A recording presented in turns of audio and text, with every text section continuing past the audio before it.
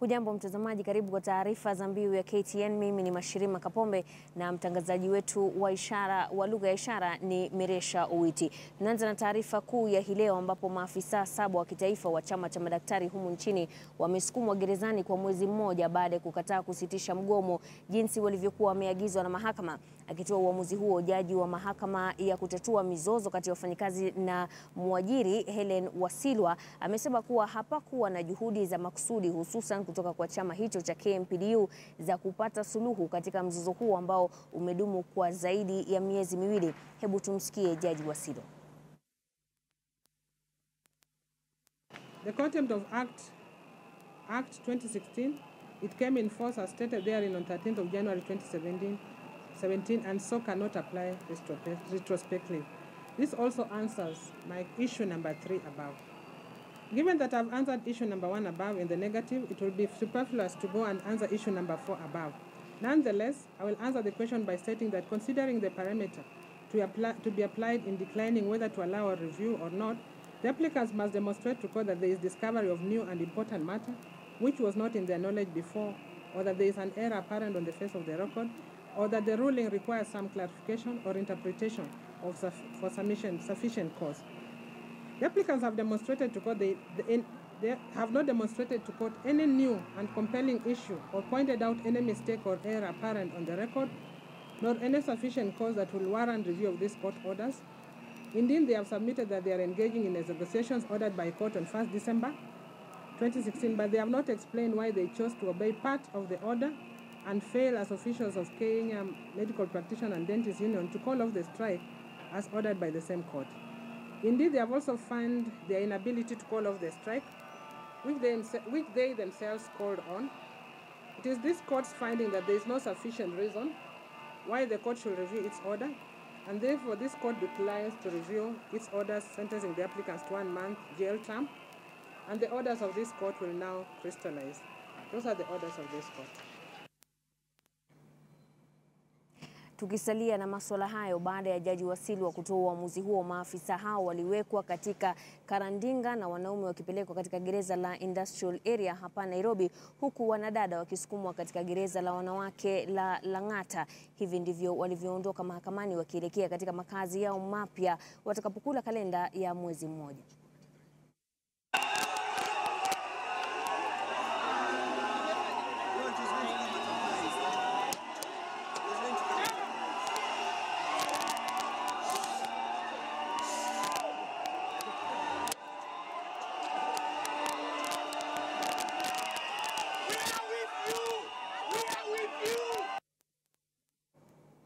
Na muda mfupi baada ya hiyo kutokea, basi madaktari ambao walikuwa wamekusanyika nje ya mahakama ya Milimani waliweza kufanya matembezi hadi katika eneo la Railways ambapo waliweza kukutana kwa muda mfupi.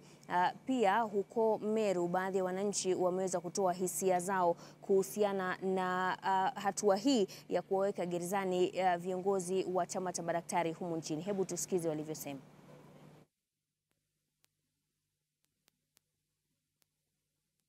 Kufunga madaktari si kumaanisha wananchi wamepata afya. Kwa maana serikali kutreni daktari ambaye amehitimu, ambaye ana ufasaha wa kufanya kazi na weledi ni miaka mingi sana. Kwa hivyo basi ninaomba serikali iangalie vile koti imefanya madaktari na retrieve hiyo ruling na ione kwamba madaktari wamepata haki. Asikia huruma kwa mwananchi wa mashinani. Kufunga madaktari si ndio suluhisho. Wala sisi wananchi hatutafurahia kwa sababu si ndio, sababu hao ndio mainjinia wa mwili. Akiweka shindano chini tunakufa. In my view, the law should operate. Let them remain inside. Let the doctors now sort things out. I would say this. Once, because it is illegal. In fact, the government should have sacked these people. But you see, the government is lenient enough. It is open to negotiations. In fact, they tabled even their offer. Madaktari wako na kazi kubwa sana ya kuchunga afya ya watu. Na sana ningetaka sana hata kulaumu hii serikali yetu sababu serikali iko na pesa ya kutosha. Tunasikia pesa mingi imeporwa kwa department mbalimbali. So mimi naona daktari wako na haki ya kutetea haki yao ili wapate kurundi kazi. Na ningetaka sana hii koti yetu tena irejee hii ruling. Ione sana hata imewafinya madaktari. Sababu tunasikia wa mahospitali watu wanakufa, watu wakienda huko hata hakuna treatment. So naona hii ruling bado haijafanya mzuri.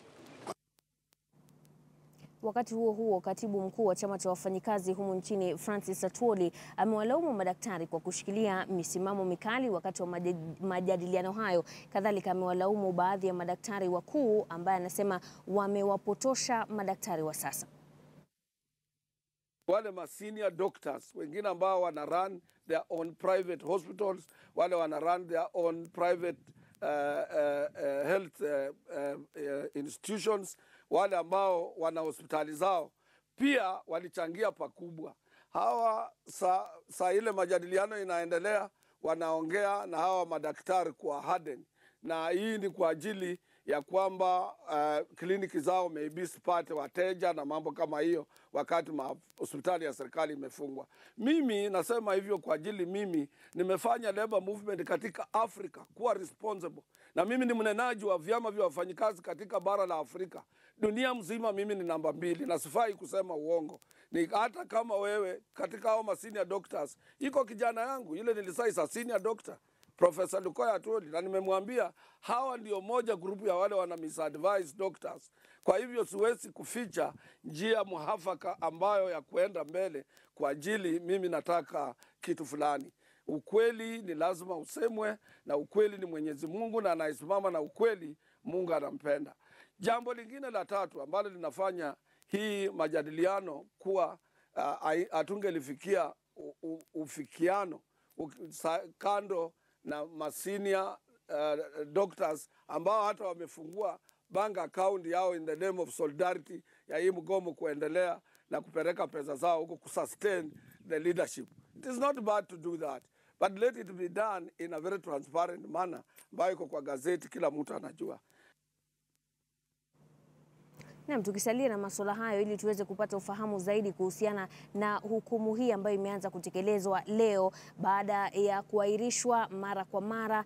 Hivi sasa madaktari 7 ambao ni viongozi wa chama cha madaktari humu nchini wameanza kuhudumia kifungo cha mwezi mmoja kwa kile ambacho kimedaiwa ni kile ambacho kimesemekana na mahakama ni kukosa kufuata maagizo ya kusitisha mgomo wakati ambapo agizo hilo lilipotolewa. Lakini ili tuweze kupata ufahamu zaidi, hapa studioni tuko naye wakili Duncan Okatch. Asante sana kwa kufika katika studio zetu. Asante Mashirima. Kwanza kabisa tueleze hii hukumu sasa inamaanisha nini? Mashirima, hukumu hiyo inamaanisha ya kwamba madaktari wale viongozi wa 7 inamaanisha ya kwamba watahudumia hukumu hiyo ya mwezi mzima wakiwa korokoroni. Inamaanisha ya kwamba watawekwa pamoja na wale watu wengine ambao wamehukumiwa kwa visa vingine tofauti vya kriminali. Kuna wale ambao wanasema kuwa gereza hili litakuwa tofauti na wale wengine, na pia zile siku hazitakuwa siku 30 kwa mwezi, zitakuwa wiki 2. Mashirima, gereza lile wanapelekwa ni gereza sawa na nyinginezo. Hakuna gereza speciali yenye imewekwa ya wale watu ambao hawajatii amri za koti pahali ambapo wanapelekwa, la hasha. Wanapelekwa gereza zile tu tunazo na zile ambazo mtu yeyote anaweza kupelekwa wakati ambapo koti na kuhukumu na inasema unafaa kuserve muda fulani ukiwa gerezani. Mambo ya kuhesabu masiku yale ambayo hawa wakuu wa muungano huu watasavu wakiwa pale korokoroni, kuna tofauti fulani, kwani ukiangalia vile tunahesabu kuna usiku na mchana, ambapo unapata ya kwamba watu wanahesabu usiku ikiwa siku mzima na mchana ikiwa siku ingine. Kwa hivyo kwa hakika ndio haitahesabika kulingana na masiku ya kalenda. Lakini bado jambo lililo muhimu ni ya kwamba watapelekwa korokoroni. Ukiangalia vile stakabadhi watapewa inaonyesha kwamba watakuwa korokoroni kwa takriban siku 30. Na kukata rufaa, je, wanaweza kukata rufaa ama watangojea ule uamuzi wa mahakama ya rufaa ambao unatarajiwa kesho kutwa, ambayo itaweza kuwapa nafasi kama kuondoa hukumu hiyo, ama itakuwaje? Mashirima, utakumbuka ya kwamba walishaenda katika mahakama ya Court of Appeal, na vile unasema wanafaa kutupatia pia hao maono yao kulingana na yale ambayo hawa wakuu walipeleka pale kotini, na hawana budi ila kungoja hizo siku 3 ili tuweze kujua kama mahakama hii ya juu tunayoita Court of Appeal itaweza kukubaliana na yale ambayo Jaji Wasilu alikuwa ameshasema hapo mbeleni. Kumbuka ya kwamba ile apili yenye imepelekwa haiguzani ama haihusishi uamuzi ambao Jaji Wasilu amefanya leo. Uamuzi ambao Jaji Wasilu amefanya leo ni kwa ile application yenye ambayo walikuwa namuomba arejelee yale ambayo alikuwa amesema, na ukifuatilia yale ambayo Jaji Wasilu amesema kuna yale ambayo alitarajia waseme ambayo hakuona. Kwa hivyo amesema msimamo wake leo ni kama ule ambao alikuwa nao hapo awali, na huo msimamo aliokuwa nao hapo awali ndio hawa wakuu wa madaktari walipeleka katika Court of Appeal. Kwa hivyo tutangoja Court of Appeal ikifanya uamuzi, inaweza batilisha yote, hata hayo ambayo yamefanyika leo. Lakini pia ni vema niseme ya kwamba kulingana na vile tunasikia ni kama bado hawa wakuu wamerejeshwa kotini. Maybe kuna mambo ambayo yanaweza tendeka kutoka saa hii maybe hadi wakati koti inafunga. Na kuhusiana na jinsi ambavyo tumeona kuna wakuu wengine katika serikali ambao wamehitajika kufika mahakamani kwa sababu ya kuidharau mahakama, lakini hawajaweza kufika huko na hata hawajakamatwa. Lakini tunaona madaktari ni kama vile wanavyoangaliwa na mahakama ni tofauti. Ni kuwa kuna wale ambao wako speciali kuliko wengine, kuwa maagizo ya mahakama yanaweza kutekelezwa kwa watu wengine, lakini ikifika watu ambao wanaongoza katika serikali, basi hizo sheria haziandamani. Mashirima, ukiangalia yale ambayo yanafanyika katika nchi hii, ni vema kusema ya kwamba kuna huyu mwandishi anayeitwa George Orwell ambaye aliandika kitabu cha Shamba la Wanyama. Utaweza kusema ya kwamba huyu alikuwa nabii haswa katika yale ambayo yanafanyika hapa nchini. Wanyama wako wote sawa, lakini kuna wale wako sawa kuliko wengine, na hilo si jambo nzuri kabisa. Ukiangalia yenye tunaita rule of law, inamaanisha sisi wote tuko chini ya sheria moja, na sheria inafaa kuwa applicable kwetu sisi sote kwa usawa. Lakini utapata ya kwamba vile unasema ni ukweli, kwani kuna watu ambao hawajatii amri ya koti. Koti imepatiana amri washikwe, hawajawahi kamatwa. Unawaona bado wanatembea huku nchini, unawaona wako hapa studio, wanakuja wanafanya interviews nanyi, na hakuna mtu atawashika. Lakini unapata daktari ambaye anang'ang'ania haki yake, na haki ambayo kikatiba ameruhusiwa kung'ang'ania, anashikwa dakika moja na anatupwa korokoroni, na hakuna mtu ambaye anaweza kuongea jambo hilo. Si jambo la kufurahisha hata kidogo. Na katika kesi hii ambayo tumeona ambayo inamhusu mwajiri na mfanyikazi wake, je, inaashiria nini katika kile ambacho unaona yule mfanyikazi anaenda mahakamani kujaribu kupata suluhisho, kisha mwajiri anarejea katika hiyo mahakama na anahakikisha kuwa yule mfanyikazi wake ambaye alikuwa analalamika anafungwa? Mashirima, ukiangalia jinsi ambayo koti inafanya kazi ni ya kwamba koti inazingatia mambo fulani.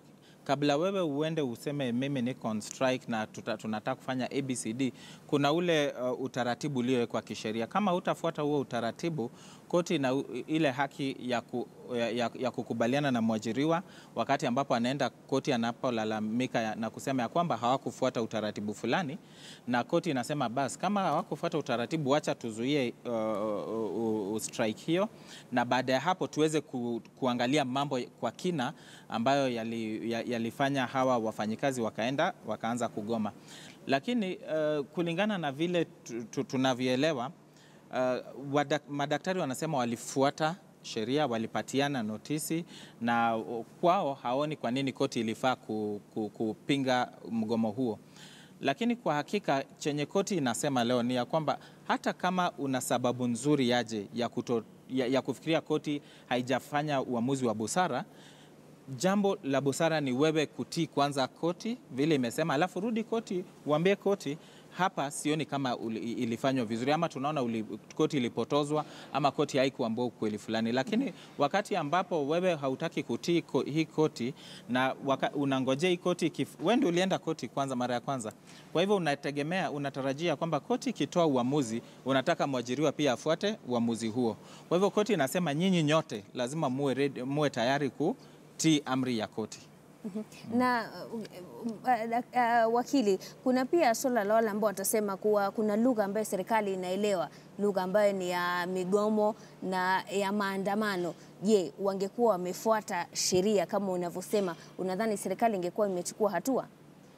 Wangefuata sheria.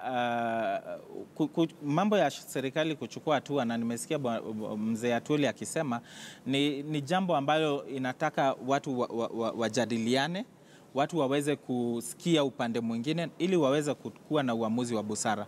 Kwa hivyo hata wangefuata utaratibu huo, bado lazima wangeenda kwa meza, wote waweze kujadiliana na waweze kutupatia suluhisho ile watu wanaita white smoke. Lakini unapata ya kwamba bado serikali, na kwa maneno ya mzee Atwoli, unapata ya kwamba amesema pia serikali haijakuwa ile tunasema haijakuja kwa hii meza ya kujadiliana na roho nzuri, ama haijakuja kwa hii meza kwa ukweli. Unapata ya kwamba wanasema kuna mzozano, kuna mvutano katika wizara inayohusikana na mambo ya afya, na hayo ukiangalia kwa kina ni mambo ambayo mtu angetarajia hata Jaji Wasilwa aweze kuzingatia. Na katika huyo ambao umemtaja Francis Atwoli, yeye alikwenda mahakamani wiki jana na kaomba ruhusa ya kupatiwa muda zaidi, lakini leo hatujamuona mahakamani. Hiyo inaashiria nini? Mashirima, jambo hilo hata mimi linanipa wasiwasi mwingi mno, kwani ukiangalia wakati ambapo alienda kotini, koti ilimpatia tathma nzuri, koti ilimpatia heshima, na koti ikatumia maneno mazuri, na yeye mwenyewe akasema akipatiwa hata siku 2 ataweza kuleta suluhisho. Lakini wakati ambapo wanarudi kotini, na alikuwa koti, kwa hivyo ana jukumu la kurudi kotini na kusema ya kwamba mimi mlinipatia jukumu na haya ndiyo yamefanyika. Naweza weka lawama kwa daktari, naweza weka lawama kwa serikali, but jukumu lake lilikuwa arudi kotini. Wakati ambapo hajarudi kotini, ningetarajia Jaji Wasilwa aweze kuongelea jambo hilo haswa, kwani wakati ambapo alijipeleka kotini alikuja akakuwa mtumishi wa sheria. Kwa hivyo lazima angerudi, hata kama ni kuja tu kunyamaza, angefaa kuwa kotini. Na kwa hivyo Jaji Wasilwa kuweza kutoa uamuzi wake bila kuzingatia yale ambayo Francis Atwoli angesema ama yale ambayo alifaa kusema, nadhania haikuwa sawa. Angeweza kumsummon hata kama ni kesho, akuje kotini amsikize, kwani yeye ndiye alipatiwa hiyo jukumu kabla jaji, na jaji alisema lazima apatie Francis Atwoli na hawa wengine wa National Commission on Human Rights awapatie nafasi waweze kujaribu kuleta hawa watu pamoja na waweze kureport back to the court, lakini hawakuweza kufanya hilo. Naam, wakili Duncan Okatch, asante sana. Shukran Mashirima wako na kuweza kutueleza zaidi kuhusiana na hukumu hii na maana ambayo inaashiria wakati huu. Mtazamaji, ni siku 71 tangu mgomo wa madaktari uanze mnamo Disemba tarehe 5 mwaka jana, na viongozi 7 wa chama cha madaktari wameanza kuhudumia kifungo cha mwezi mmoja gerezani kwa kile ambacho kinasemekana ni kukosa kusimamisha mgomo baada ya mahakama kutoa agizo hilo. Lakini ili tuweze kuwaelewa zaidi 7 hawa ni kina nani haswa, tuanze na mwenyekiti wa chama cha madaktari humu nchini KMPDU ambaye ni Daktari Samuel Oroko. Ni mwenyekiti wa chama hicho, ana uzamili wa matibabu ya akili kutoka chuo kikuu cha Nairobi. Amefanya kazi katika hospitali ya mkoa ya Rift Valley kama ilivyofahamika hapo awali. Amefanya kazi Kabarnet, Baringo na Elbagon. Tusonge mbele ambapo tutakuwa tunamwangazia Daktari Alan Ochanji ambaye ni naibu mwenyekiti wa KMPDU. Ni daktari wa meno ambaye amesomea katika chuo kikuu cha Nairobi. Pia ana uzamili katika matibabu na upasuaji wa mdomo katika chuo hicho cha chuo kikuu cha Nairobi. pia ameweza kupata shahada ya uzamili katika tiba na upasuaji wa mdomo. Amefanya kazi katika hospitali kuu ya Kenyatta na pia katika hospitali huko Machakos. Watatu ni naibu mwenyekiti mwingine ambaye ni Daktari Titus Ondoro, ni naibu mwenyekiti wa chama hicho cha KMPDU.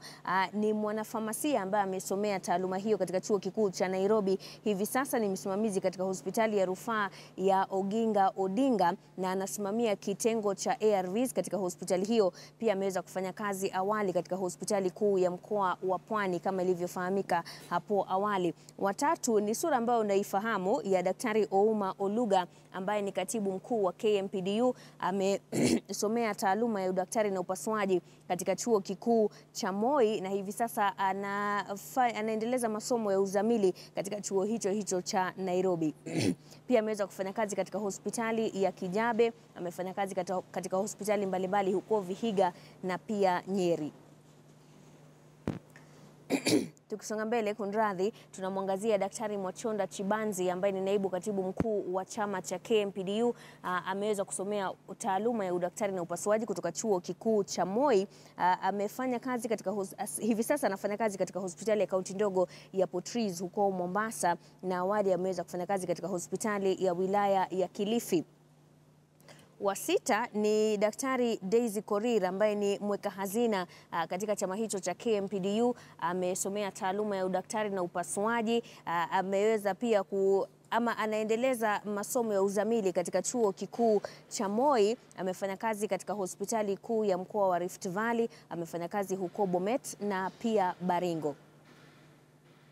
Wa mwisho ni Daktari Evelyn Chege ambaye ni naibu mweka hazina wa KMPDU. Ameweza kusomea taaluma ya udaktari na upasuaji katika chuo kikuu cha Nairobi. Hivi sasa anaendeleza masomo ya uzamili katika chuo hicho kikuu cha Nairobi na ameweza kufanya kazi katika hospitali mbalimbali Tumutumu, pia katika hospitali ya Mount Kenya huko Nyeri.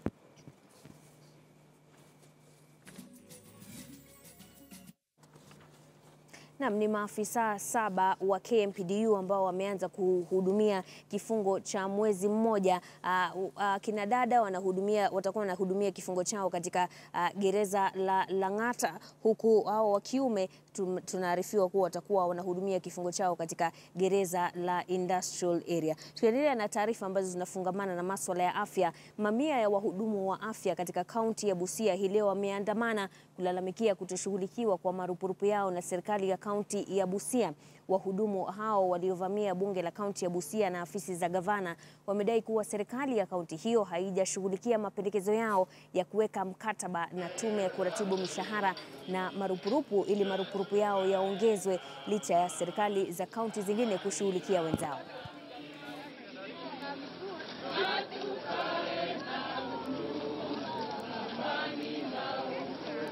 Ile kazi ambayo clinical officer anafanya ni tofauti na ile mtu wa laboratory anafanya. Tumepitia kwa mafunzo na facilities almost the same. Na tunashangaa wakati nafika serikali inataka kututenganisha ama kutubagua. Kama ni allowances tunaomba zikata cross. Sawa sawa. Allowances zikata cross. Na tuna demand ya kwamba hata sisi tunafaa tupate the health service allowance ambayo imekuwa rewarded our colleagues last week. In many cases, healthcare is noted to be nurses and medical officers, but the biggest or the critical role that is played in hospital is from these 17 cadres. And that's why any negotiation that comes in, we always miss out because we don't have a union that is registered. But we've decided from the national level that we are going to engage the government and make sure that any negotiation that takes place in health, as pertaining health, then we are included.